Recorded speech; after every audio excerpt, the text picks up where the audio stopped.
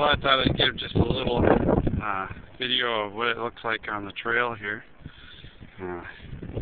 Had to put my snowshoes on. Turns out that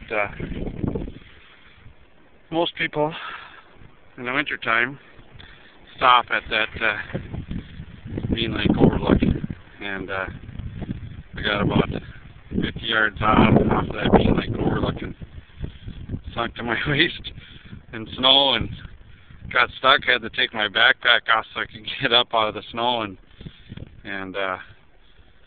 had snow. One leg was buried all the way up to my hip in snow. So it was pretty easy to get the snowshoe on. I just pulled one foot out and it was right there, and I strapped her up and stood up and put the other one on. It's been going pretty good so far. I'm not sinking in very far, maybe about 5 inches or 4 inches or so. Not too much farther.